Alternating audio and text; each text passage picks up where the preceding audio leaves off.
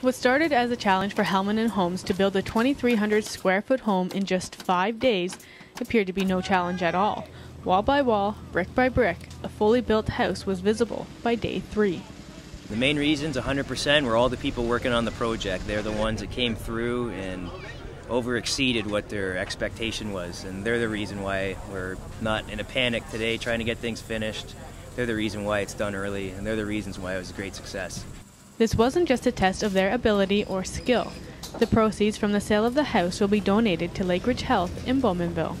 Just incredible to see that the proceeds from this house would go towards the critical care unit of the Bowman Memorial Hospital that's being started this fall, and it'll be completed in the spring.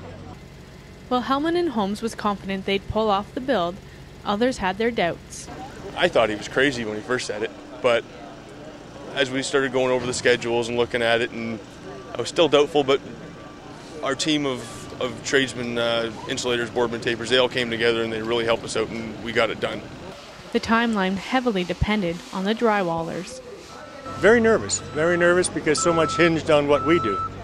Until we complete our job, nothing, no finishing can be done, no painting, no trimming, and so there was a lot to happen after us, and we had to make sure we did our bit in time. Between 75 and 100 people volunteered their time and skills to meet the challenge. Without them, it wouldn't have happened, and the fact that they volunteered their time and energy to do this is just incredible, and shows what you can do for the community when you have a purpose and you have a goal and you've got your team. No longer seeing 5 days as a challenge, the team at Hellman and Holmes has started debating their next super build.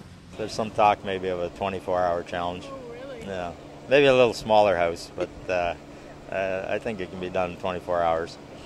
In Curtis, Mandi Hargrave reporting.